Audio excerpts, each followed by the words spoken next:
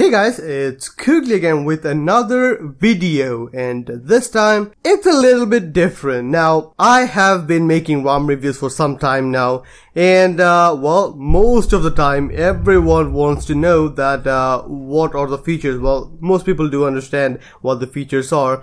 A lot of other people do not know what a ROM is. It's their first time watching a ROM. So I normally enumerate all the features available in a certain ROM. Now, I understand that does make it a very long video, and most people don't want that. Most people just want to know what the special features are, what are the special stuff, and I have recently started grading the ROMs. So what this video is going to be about is I'm going to use this ROM, which is Resurrection Remix by Nisoniash, because it is one of the feature-rich ROMs available. I'm going to enumerate features on this ROM in a separate video. And this video is going to be timestamped in the description, so you can go on, and I will be timestamping each and every features separately, so that when you're watching a video of mine, I will provide a text on the video, so you can watch the video and see that, well, these all features are available. And if you do not know what that specific feature is, you can go ahead and come to this video, which is again timestamped. Go to the timestamp and see the specific feature. Click on that, see what the feature does, and that should be it. So hopefully that works out. I mean, this is after I am hearing from you guys, and a lot of people have suggested to move away from the feature, well, babbling about features in every ROM. So yeah, I think that would improve my time also with the other ROM. So I guess that should be it. That is it in the introduction part. So let's get started with the stuff now.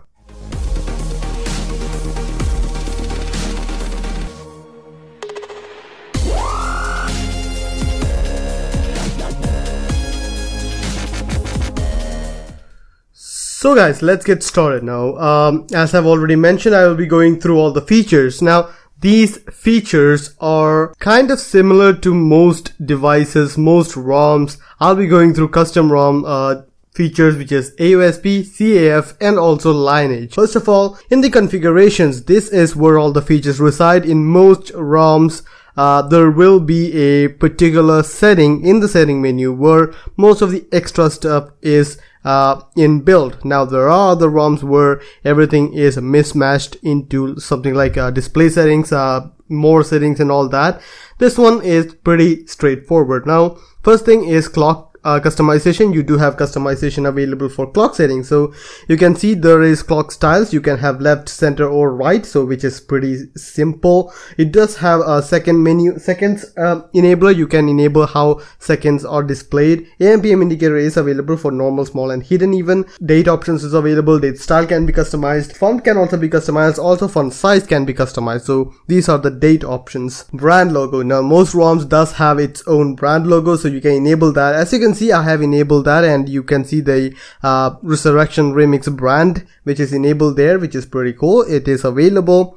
There's also custom logos which can be enabled, so you can see I have enabled the spider logo. It can have something else. Also, you can have a custom logo also. If you are someone who is technically advanced and you want to do that, you can do that, and that does work out pretty well also. Batteries customization. In the battery customization, you have option for changing battery styles. You can have all of these. Even you can hide the battery stuff, and you can enable battery bar, which is also available, which will show up as a battery bar. You can see I have enabled a battery bar, and that is a mirrored battery bar, which is from center to the edge of the display. So yeah, that does work out. In the battery battery style settings, I'll just hide the battery bar. Now, there's also a battery percentage indicator. Now, this is my favorite one, with the battery circle and percentage inside the icon.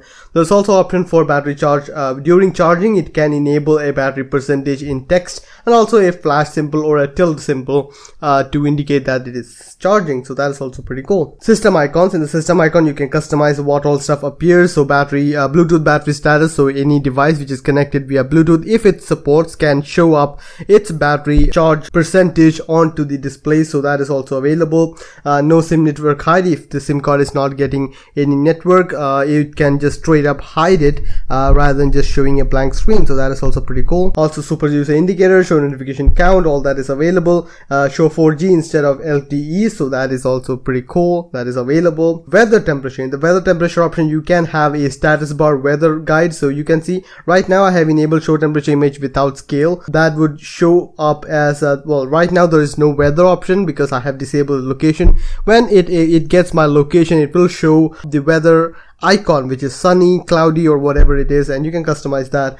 with placement and font sizes and all that, and it's really cool. Network traffic indicator is available, and you can see that is the one which is there. I have enabled all of these features. You can customize the display unit, bits per second or bytes per second. Also update interval. Auto hide is available, and I normally set it to 5 kbps because that's something which I like. Status bar gestures are available for brightness control, double tap to sleep, and all that. That is pretty nice to see. System UI tuner, which is pretty cool. You can see I have enabled data Wi-Fi activity arrows. So if you disable that, the arrows which you see under the LTE icon, that'll disappear, and if you're connected to Wi-Fi also, there won't be any arrows, but I like to see the arrows, so yeah, that is there. Status bar option, you can customize what all icons appear in the status bar, like VLT. If you don't want VLT, yeah, you can just disable that. Also, all of these options are available, you can customize that. Do not disturb mode can be customized from here. Also, in the other option, there is power notification controls. If you want to know more about power notification controls, well, you can Google that.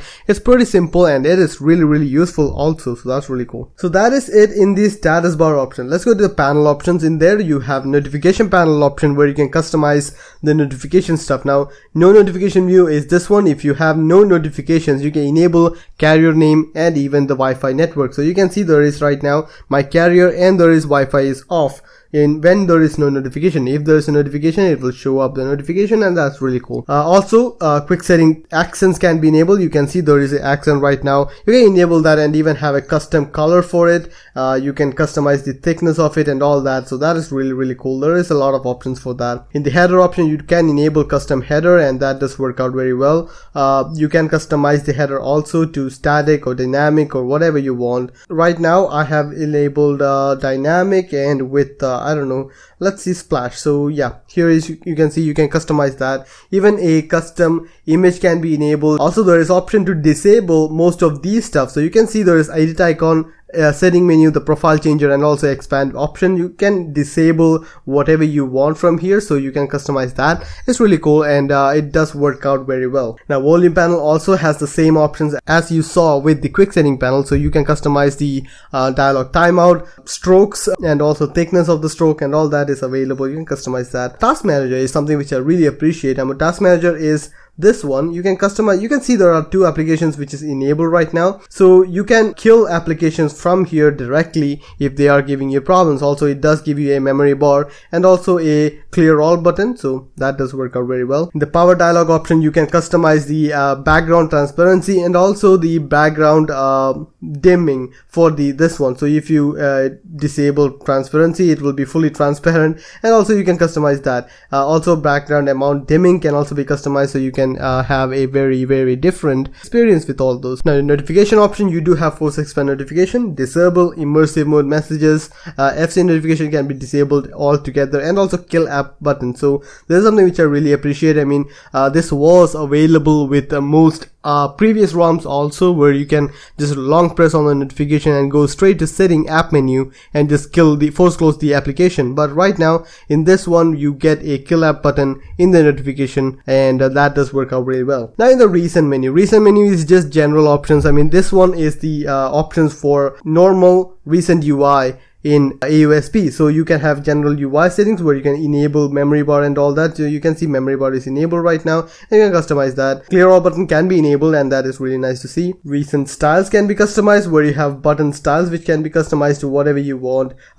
Custom recent style for all of these colors can be changed, and all that is available from this option. Now, there is also 2 other options, which is Omni Switch and Slim Recent. Now, if you know what Omni Switch and Slim Recents are, really good. Now, if you don't, these are basically very feature rich recent UIs for you to use. I mean, Slim Recent is what you would expect. I mean, it is the same as Slim One. If you have used Slim ROM previously, you will be right at home with that. It does have a lot of options here which you can customize here, and that does work out really well. MNC Which is the most feature-rich recent UI which I have used. The only problem right now is that the Nougat's multi-window feature doesn't work with Slim ROM, doesn't work with a Slim ROM or MNC Which. So that is something which I'm waiting on. Now in the quick setting panel, there is quick animation. So that is the animation which you get when you're expanding the quick settings. So that is also there, which you can customize. Pretty cool to have. Quick pull down is available. Now most ROMs have a quick pull down and not a smart pull down. I like to have small pull down, but recently I have just not care to use that. You can have no notification, and if you have no notification, like right now there was a notification, you can delete that. If there was no notification, it will go straight to quick settings, and that is really cool. You can have that. That is pretty cool to have. And yeah, that does work out. Quick pull down is from the sides. If you select right, if you swipe down from the right, it will open up the quick settings directly. So that is there. Most ROMs have this option. Nothing special here. Tile layout, there is customization available. Now columns is number of stuff which is in the horizontal direction, and rows is in the number of stuff in the vertical direction. So I normally keep it at 7 2, and also quick setting, small quick setting tile, I keep it at 7, or whatever the same setting which I keep the number of columns. So because I would like to have that.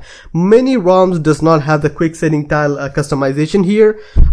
There is option to enable it as a scrollable quick setting, small quick setting tile. I personally like this one a lot better than what their implementation is, but I guess different people have different customization preferences. So yeah, in the advanced settings, you do have vibrate on touch, advanced data tile. All of these options are available. Wi-Fi EC toggle, Bluetooth EC toggle, battery tile EC toggle for battery saver, location EC toggle, music tile track. You can have that if you are enabling the music option here. Quick setting tile titles can be enabled or disabled. If you disable that, you will get a much more compact setting here, but I would really like to have this one also, so that does work out.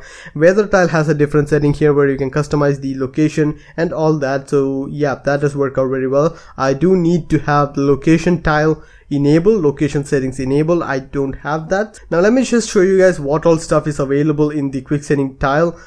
These all tiles are available. As you can see, there are quite a lot. Gesture anywhere, navigation bar visualizer, night light can be enabled, even custom application style stuff for open camera, Shazam, and all that is available, which you can enable in there. RR settings, which is really cool.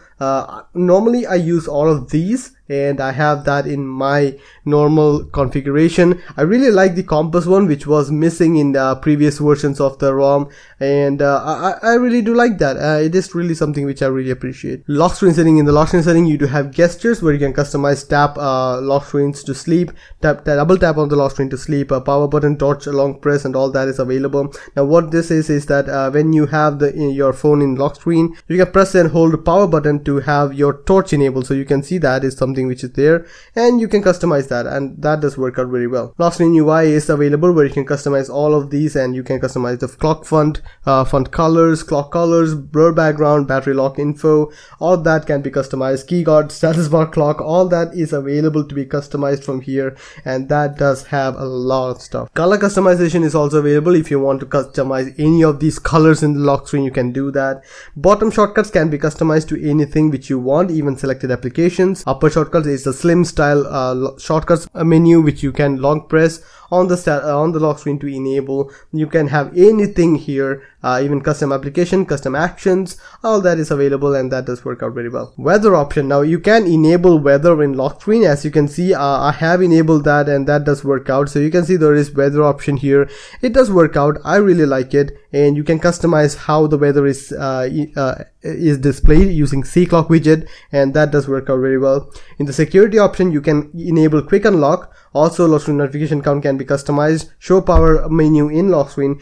FP unlock, which I really appreciate. I mean, that eliminates the need for PIN at any time, even when rebooting, even when your system UI is rebooted, all that. Now in the gestures option, you do have a lot of things. Now first of all, gesture anywhere.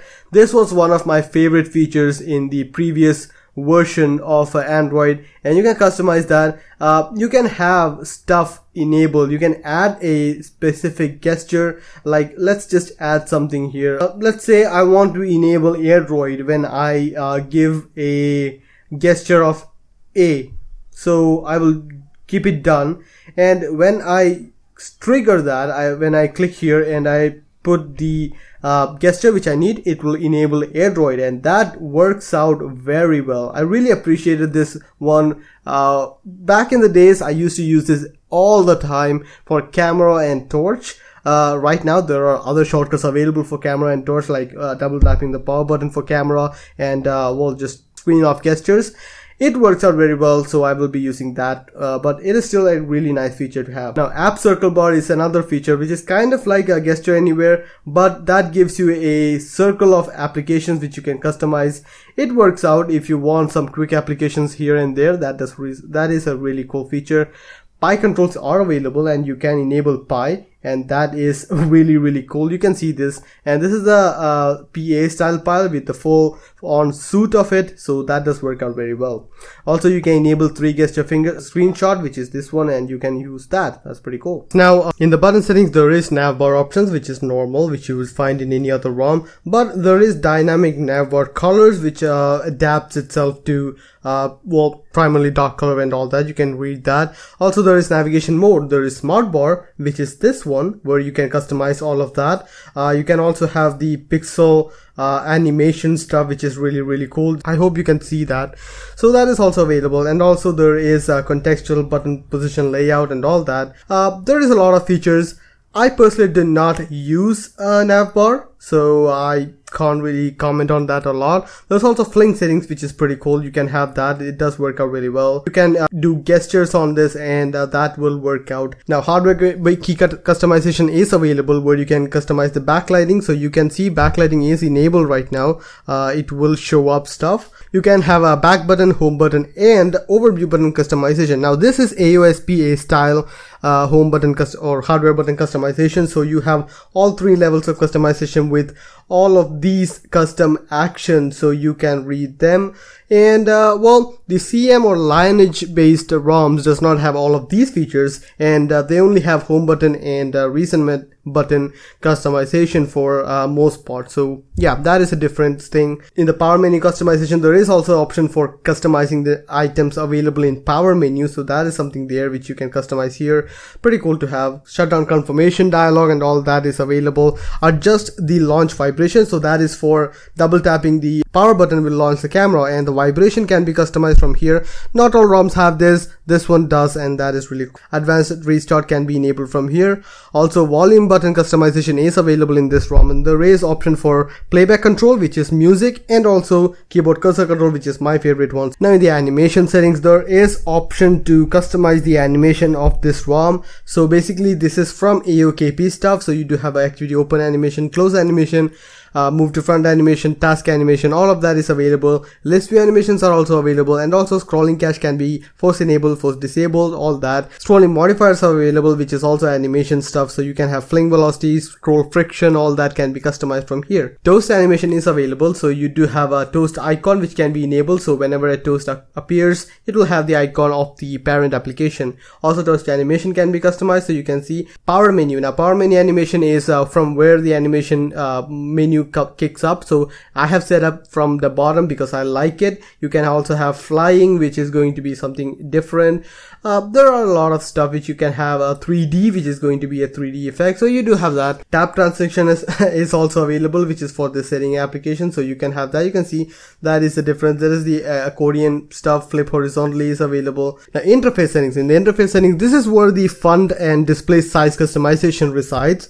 So you can customize it from here, so that's really cool. Now, normally in other ROMs, it is available in display options, which is kind of different. Not all ROM have that. It also has a custom LCD density pixel selector. So out of the box, this ROM comes with 390, which is, well, 392 or 390, whatever it is. So you can customize it from here if you want some specific display DPI setting. That is a customization option which is available, and that is really cool. Now blur personalization is also available, which is going to blur, well, let's just see status bar. So you can see this is blurred right now. Normally it's not, it's just clear. You do have customization for that, for status bar background, for quick setting panel, and also for recent apps menu. You can have blurs available, so you can see this is blurred right now. So yeah, these are the stuff which is available, and that's really cool. You can also change the level of translucency or transparency. You can customize that. Expanded desktop is available, where you can customize certain application to use only expanded mode, or you can just customize it to whatever you need. So that's really cool. Ambient display. Now in this option, there is a little bit more stuff which you can customize. So you can enable disable ambient display. You can have battery status style, which is pretty cool, and also notification inversion, which is going to customize the way you have your phone themed.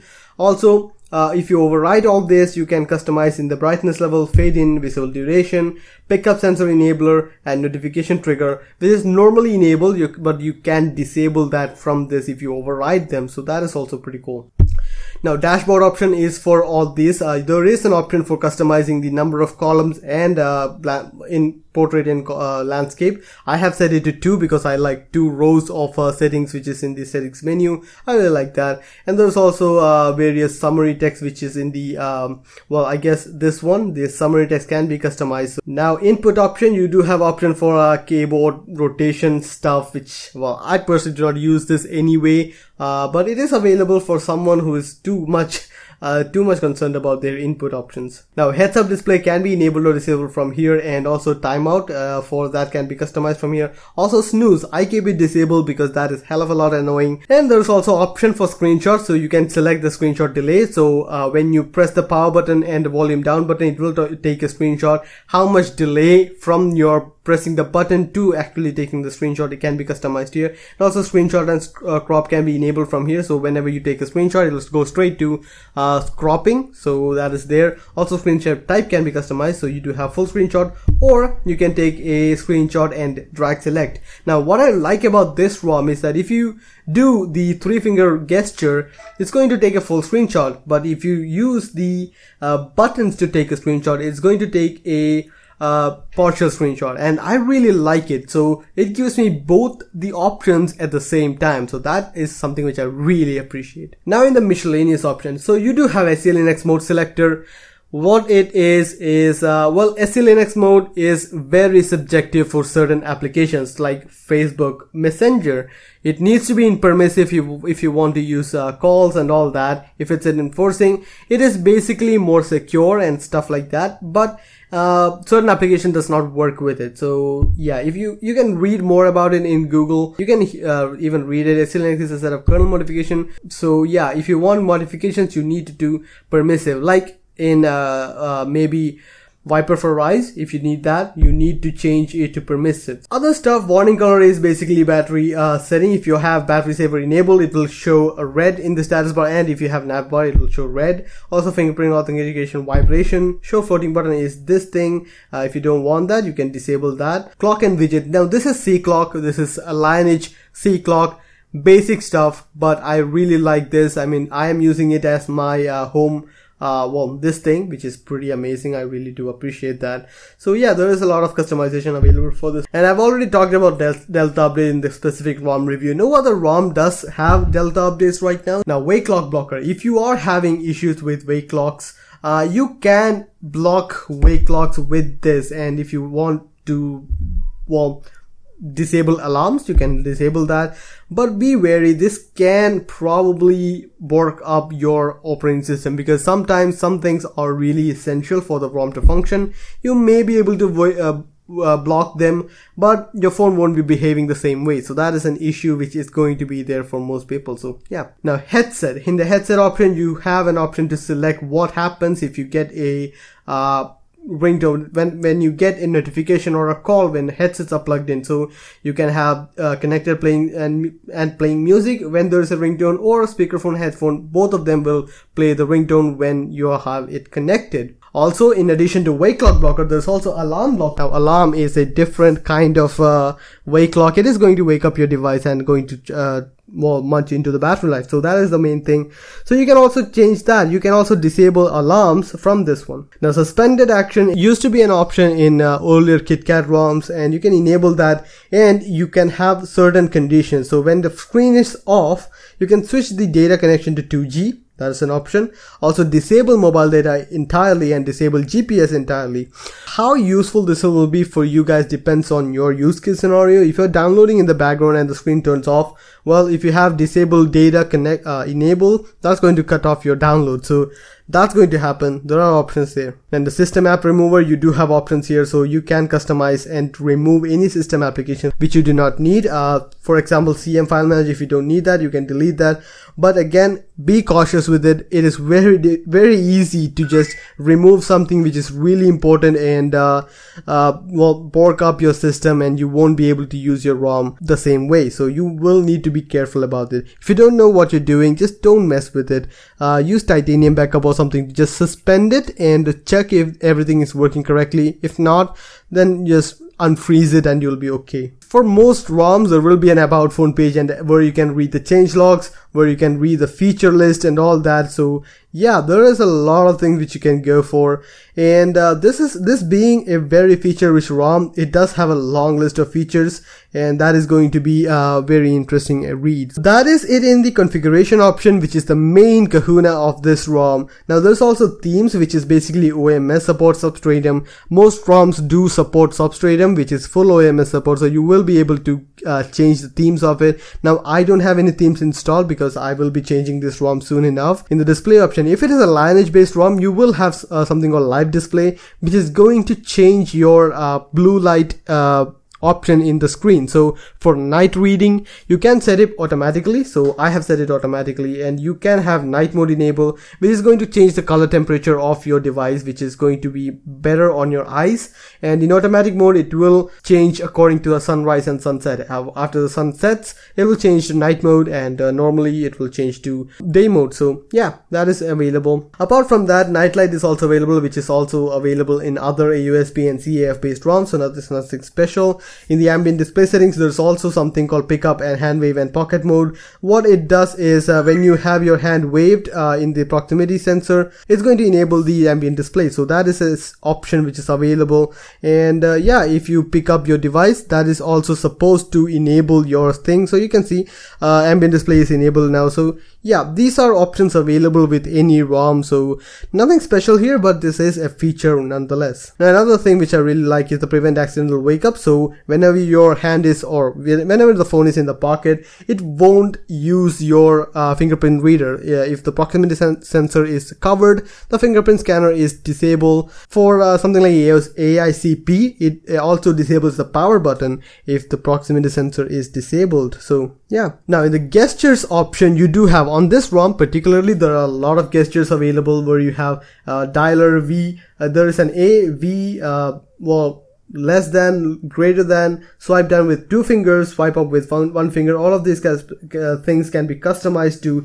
any one of these features. Now there are some other ROMs like Slim ROM where you can customize, you can bind a application to it, and that works pretty well. I really do appreciate that one, and it works pretty well for most people. Also double tap to jump to camera is an option available here also. Apart from the configuration menu, double tap to sleep on the status bar is also available. Now additional button settings, which is for the alert slider for this device, so that is there. Top position is available, middle position you can customize, and bottom position all notification, or you can customize from any of. Also swap button here is for these 2 buttons. So if in swap condition, this is going to be the recent menu, and in unswapped condition, this is going to be the back button. So that is available customizations. Now in the security options, most ROMs have this where you can customize the blur background option from here, and also scramble layout, which can be enabled from here, which is pretty cool. Also display visual music visualizer can be customized. If you have this enabled, whenever a music is playing,